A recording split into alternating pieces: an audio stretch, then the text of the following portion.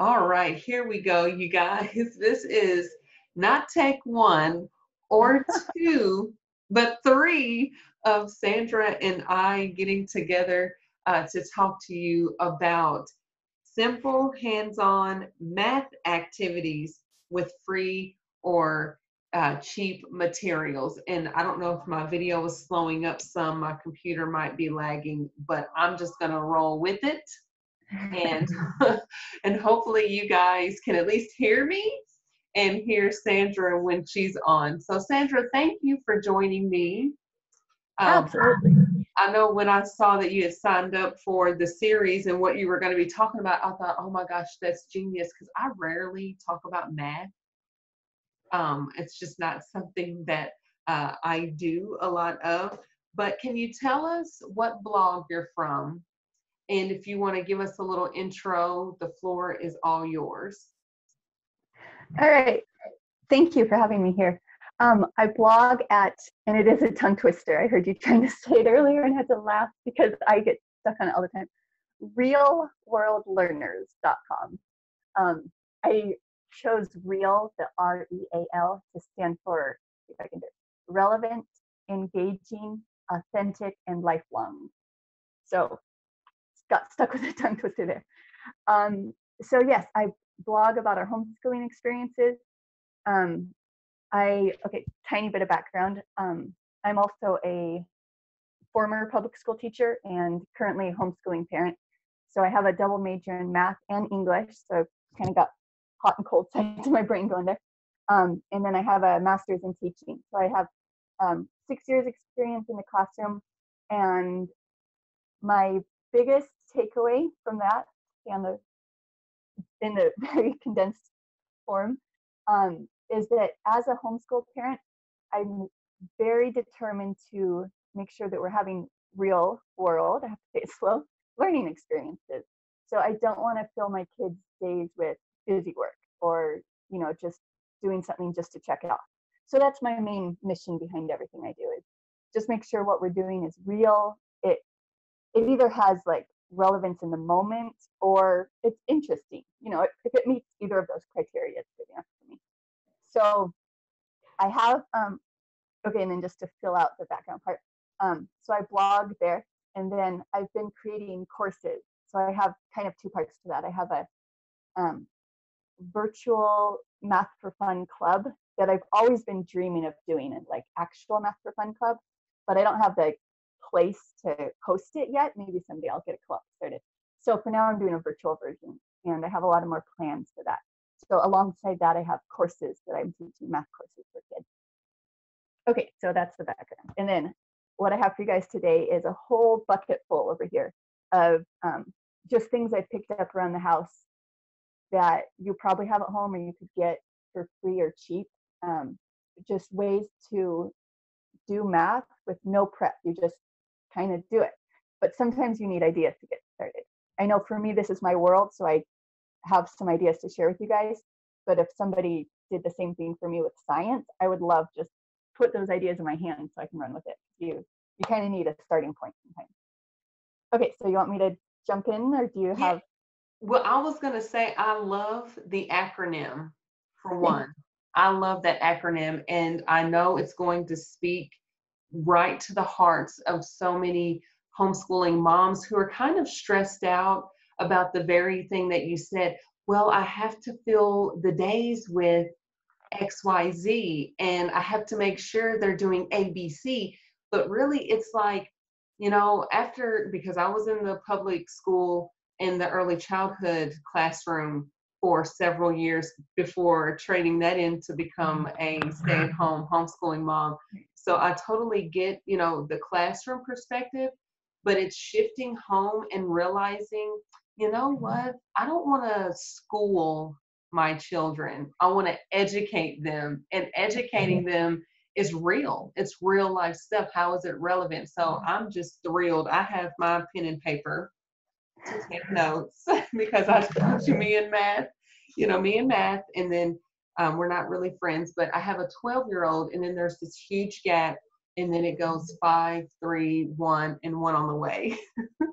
So I'm taking notes, Sandra. I'm going to mute myself, and you have at it with filling us up with all these activities. I'm ready. All right, I love it.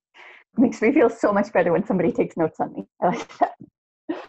All right, so I've got my bucket over here, and I'm going to start with my two favorites. So if anybody's watching and you know me, you know that probably my favorite math things are a 10 frame and an abacus.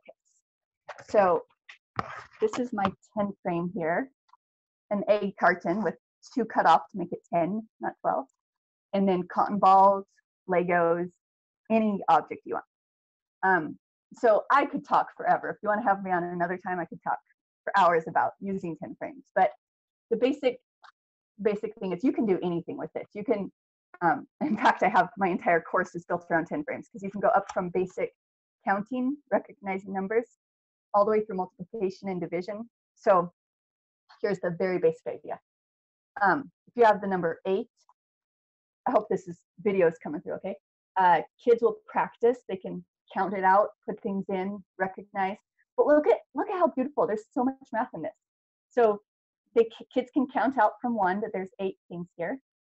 They'll recognize the more they do that 8 is made up of 5 and 3 more. They'll recognize that there's 2 missing. So you have 8 plus 2 equals 10 and all the fact families. Once you start adding, if you see 8 is 5 and 3, 7 is 5 and 2. I don't have that many, but you can picture it. Then you know, okay, there's 2 left. So the 2 from the 7 go there. The 5 and the 5 make it 10. So you have 10 and 5, which is 15. So it just builds this number sense intuitively as they play with it. Okay, so I seriously could talk all day about that, but I'll leave that. Anyways, an egg carton. You can do all the math you need with an egg carton and cotton ball. Okay, then this is fun. Once you get into bigger numbers, you use the same 10 frame strategies about recognizing numbers with 5 and a few extra on an abacus. So my kids and I made an abacus from my cereal box, pipe cleaners and beads. People have done all kinds of things with this. So you could do Cheerios on a string, just tape those 10 pieces of string on a piece of paper. I mean, make it as easy as you want just to get the point across. But whatever you do, if you do Cheerios, use like the colored sugar kind, because you want those groups of 5, because the groups of 5 are the key to everything that comes. So here's my brief lesson. I'll try to keep one example. So if you were to do the same 10 frame strategies on an abacus of any sort, we do have this one that we got from IKEA. You can get one from Amazon or anywhere, but That's this is the one we pretty have. much free. Nice, yeah, it's nice. If you have a real one to use, it's fun to play with that. Okay, so the thing about how 10 frames can carry you all the way through multiplication and division. Let's say you're doing 6 times 3. So if you want 6, you know that's a 5 and a 1. And then you have, I'm not gonna be able to do it as smoothly as possible, another 6 and another 6. So what kids learn to see is that you have 3 groups of 5. That's a 10 and a 5, so 15. And then 3 1s. So that's 3 more, 15, 16, 17, 18. So they kind of build that number sense out as they go. So that way you're doing one thing the entire time. You're not just, it's not like every single skill has a different set of rules. Okay, so I could go on with that, but let's jump gears entirely. So, and I know Jana, I believe, had asked a question earlier about if this works for older kids. So hopefully that kind of answers the question. You can see this can go from like pre-K up through, as far as you want it to go up. But here's, okay, jumping back to maybe pre-K and kindergarten skills.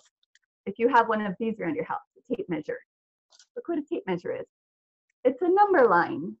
So you can do all kinds of things with this. You can skip count, 2, 4, you can mark off with stickers on every counting by 2s. You can overlap that with 3s and see where the stickers match up and talk about, how all kinds of math that goes into that, 2s and 3s. You can That's just genius.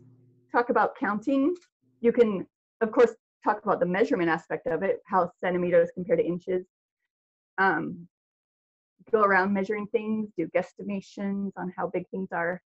But yeah, I love that. When I first realized, hey, we have a number line just built in right So yeah, a lot you could do with that. I love that. Yes. Isn't My that great? kids It's would like, have yeah, they'd have a blast. And I don't have as many measuring tapes as I have children, but we have rulers. yeah, And so exactly. maybe the older kiddos can use the measuring tape and my younger kiddos can actually use the ruler. Sandra girl, Exactly. you're And then saving if so you're many doing, lives right now. yeah, don't spend money. Don't spend money. Um, you can do the addition thing, a lot of times. I mean, I prefer to stick with one method, so I love doing addition just always with tin frame. But if you want to do addition on a number line, then you just mark off. So you want to do 2 plus 3, so you mark off 2, and then have the kids touch the numbers as they move up 3 jumps. And then I'm all about putting stickers on things, so mark it with stickers or anything you want. Okay, stop me at any point because I have like a whole list of things, but I know you wanted to keep this short. So you just tell me. No, You stop I mean, talking here. I'm amazed. Like, keep going, because I'm like, okay, Okay. I have things that we can new things. They're Exactly. fun. Exactly. Okay, so I had my 6-year-old bring me all his coins. So this is all his money in the whole world. He doesn't quite understand the concept of money yet. But the great thing about money is just, I don't even like the idea of using play money because, first of all, paying real money for play money just blows my mind. I don't get that. But second of all, with real money, there's so many things you can do. And one thing is, I'll try to describe this. I wish I had a visual here, but okay, so take like a handful of coins and just have kids play with them, touch them, and then make a Venn diagram and put a few categories in it. So like silver, copper, dates of things, faces versus, different, just any attributes that are on coins in general. And then you're learning about Venn diagrams and categorizing and noticing details. So as they're putting the different coins in the different categories, what they're doing is they're getting really familiar with the shapes of different things, because that's the thing that throws kids is they have to learn that dimes are a certain shape so they can recognize it, a different money amount. So even before you get into the math, like a dime is worth 10, a nickel worth 5, just let them play around with it and see different features of what the coins are. And that lays a good foundation for understanding it. And then taking it up for like older kids, you can set up a little store, have them make little products and put price tags on it, and then give each of them a small allowance, play money, real money, but play. And then they go around and spend money at each other's stores. You can have them give change. You can just scale it up or down depending on your kids. So Yes, I love that real life approach. I know we pay our kids, our 5 and 3-year-old can actually do chores for like, this might sound bad, but like a quarter, just little change. And when they get enough money to get something from the store, we have them take their money pouch. And I'm the mom that's apologizing to the people behind us, like, I'm sorry, they're actually paying for it. My husband's like, who cares? They're learning. And I'm like, well, babe, it's just there's 15 people behind us now because we're letting our 5-year-old count out $2.12. But I love how you're confirming that for me, who's like the mom that's like, are you sure this is? But yes, real life, real money, and real experiences. Yes. And he gets it. He gets it. Hands down, he got Absolutely. Exactly. You tell me if you need to go take care of that, because I understand. I know that sound. There's one thing. Oh, it's back here. So I think money actually transitions well into time. So I pulled our clock off the wall here because if you can talk about, okay, money, you have to count nickels by 5. You can do all of this. You can do the tape measure, counting off by 5, and then counting by 10s, and then 25, and then move into money, count by those. And then you see all of the same things are here, counting by 5s, 10s, etc. And the other thing is, if you have a clock like this with Roman numerals, there's so much math hidden in the Roman numerals. So, and it matches the 10 frame idea. So 5 is a V, 4 is 1 less than a 5, or okay, 6 is a 5 and 1 more. 9 is 10 minus 1, so it's 1 take away 10. Okay, anyways, a lot of math going into a clock. So besides the obvious idea of using it to tell time, which is great, you can put little stickers on the clock and say, we have breakfast at this time and learn to read the time elapsed, lots of stuff. But just kind of getting in there, learning how to count by 5s and 10s, 30s, 60s. You know what's a really cool idea that you might be able to do with older kids? I don't know what age to put on it, but kind of get in there and talk about base 10 system and how our world is built on base 10 because we have 10 fingers. So at some point, somebody just decided we're doing everything on base 10, but it's arbitrary. So clocks are not base 10, clocks are base 60. So everything's in units of 60, and then it starts over after the 60. So you can kind of, if you teach this idea to kids who are too young, it kind of like trips them up. They either can't get it or it makes them question everything they've ever learned. Like, wait, what are numbers? But it's fun to explore like ideas like that are about math, but are a little more philosophical. So, okay, that's a brief introduction to some math you can do with time. I love it. And then we made our little chart here. This might be the last one I'll share with you today, but so you can do all kinds of things with graphs with like no prep, no props. That's one of my big things, no prep and no props. Like just get in there and do it and it'll be real. Okay, so we took a little, is that too far away or can you see it? Okay, so we took a little interview of our family members here, vanilla, chocolate, mint, Oreo, cookie dough. So you get the, you can have kids design their own interview, go around, ask people questions, take notes on it, turn it into data. So, or take that data, turn it into graphs. So here we have our bar graph. We turn the bar graph into a circle graph. That way on this, and then you kind of compare the different graphs. On a circle graph, you can easily tell that that's 50%. You wouldn't necessarily know just by glancing at the bar graph that it's 50%. So you talk about the different benefits of drawing the graph certain ways. You can write up reports. There's all kinds of extensions you can do with it to make it work for all kinds of ages. So let me look really quick. Oh, okay, another, maybe the last thing here. One thing that we love doing is going out on nature walks, but nature math walks, and looking for, one of our recent things was looking for fractals and tessellations all around us.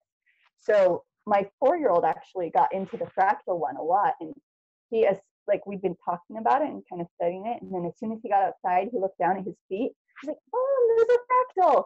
And it was the cracks in the pavement that were kind of like splitting off, and it was more or less the repeating pattern as it got smaller and smaller and spread out. So there's another idea. And then we found tessellations and all the bricks on the houses. Yeah. Okay, so I just threw like 100 ideas at you. I love that.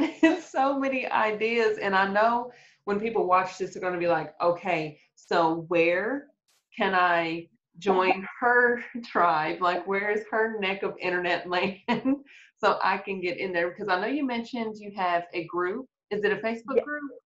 Facebook group. It's our Math for Fun Club. Okay, so tell us all the ways to connect with you, because if you know, I can get in that group, but please add me. But let us know about your group, your website link, and then if you have any new products or anything that you want to make a plug for, go ahead, Sandra. I love it. You're awesome. Thank you. Well, my biggest thing, you can probably tell from this, is my math courses, and I have 2 lines of things. I did a math art class where we did this exploring fractals, tessellations, Fibonacci, the golden ratio, in nature, in art, making our own. That was so much fun. So that was kind of in the Math for Fun Club. I did, my big idea is to do 1 class, maybe a week or every other week, for free in the club. So just get people joining, engaged, come to the club sessions, just like you would with a real club. And then I package those together, make them a little more polished, and create courses out of it. So I have 1 course complete, but I have already so many ideas to do an extension of the math art course. And then I've been working for about a year on another course series that I just finished on developing number sets using 10 frames and an abacus. So that you've heard me talk about. I'm so excited. I'm loving that, and people are just loving seeing how numbers make sense. That's like my biggest thing is numbers make sense. You can get hands-on and do those experiences. So we have the whole thing is built around hands-on activities, games. I teach video lessons. We have quizzes, but not a lot on the worksheet. I don't do that much on skill and drill. I know there's 100,000 resources you can get for that, but I made a lot of unique games and just ways to get kids practicing in interactive ways. So they don't really know they're doing math. That's kind of the stealth learning opportunities there. Yeah, so that is mathmakesense.teachable.com, but there's a little hyphen in between the words. Will you be able to leave links if I Yeah, I was going to tell you that okay. I'm going to grab all your links and make sure I get it in the description of the video. Perfect. And then the Facebook group is also facebook.com group Math Makes Sense. But yeah, I'll share the link with you. And perfect. Yeah, I'd love to have anybody come over and join the party. And it's been so much fun. Look, math is about to be incredible in this household, thanks to you. Awesome. Yes. Well, I thank you so much, Sandra, for joining me for this little series of learning in the early years. But you definitely showed us how learning in the early years can carry all the way through. Absolutely. Especially in the area of math. So thank you so much. I'm going to get this video out finally. All right. Facebook was but you know what? We got it out though. We made it work. Yes. So thank you so much. And I'll be talking to you after this. Okay. Thank you for having me here. You're welcome.